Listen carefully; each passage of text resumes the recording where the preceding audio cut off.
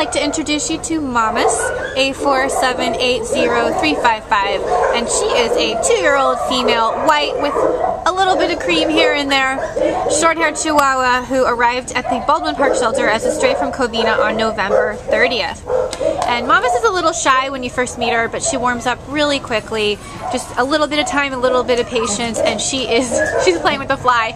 She is yours, and she is happy to cuddle and sit in your lap.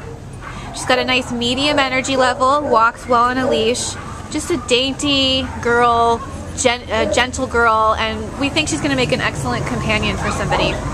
Because she is a little bit nervous in the shelter environment, we like to see her go to a home with adults or with children who are a little bit older and can be respectful of her, give her time to, you know, detox from the stress, and there goes the train.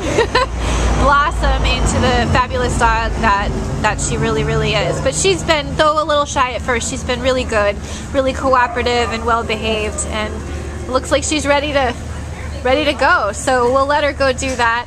She gets along well with other dogs. This is Mommas, beautiful girl, and she's here at the Baldwin Park shelter.